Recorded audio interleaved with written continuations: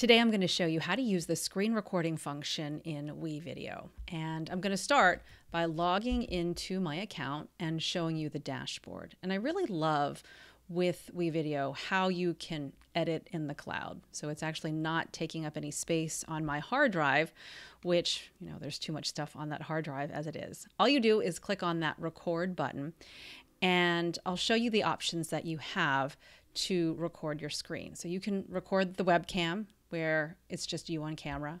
You can record the screen with no audio, or you can record using both. So both the screen and the webcam. So I'm going to click on this option, click next. And you'll see that from there you have the chance, and you can see right here, the chance to pick the camera that you use. Maybe it's an external camera that you're using. You can change the microphone that you're using. So I'm actually using an external microphone that plugs into my laptop through USB. It's an ATR 2100, and I'm going to click next.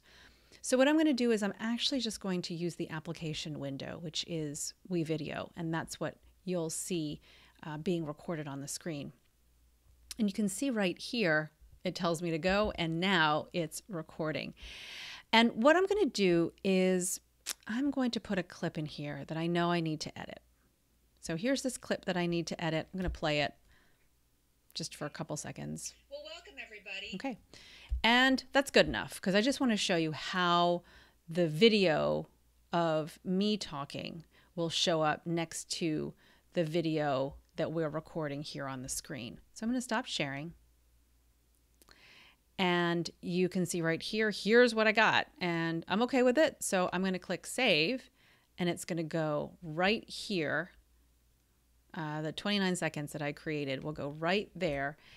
And all I do in my media files, and all I do is I drop them into my timeline. So I'm going to put one of them in the video 1 line and put the other one in video 2. So I'm going to actually make this a little bit longer so you can see them. And you can see right here is I'm full screen right here. So that's no good. I'm going to actually click into the clip and I'm going to scale it. So I'm going to take a look at it, and you can see I'm getting a little smaller. So I have control over how big I want my face to be. The way I'm looking right now, I want to make it very small. But I can put it here, the bottom corner here, the bottom corner here. I can put it in the top. I can put it in the top. I'm going to put it right here. Okay. And then save changes. So now when I play the clip, you can see this is what it looks like. It tells me to go, and now it's recording. And I'm right there in the bottom of the screen, and I can move that around if I decide, but that's how you use the screen recording function in WeVideo. And just like normal, you click finish and finish up the process, and there you have a video on WeVideo's storage. So it's not on your hard drive, not on your computer, and then you do whatever you want with it, whether it's go to YouTube, to Dropbox, or to anywhere else. Hope this helps.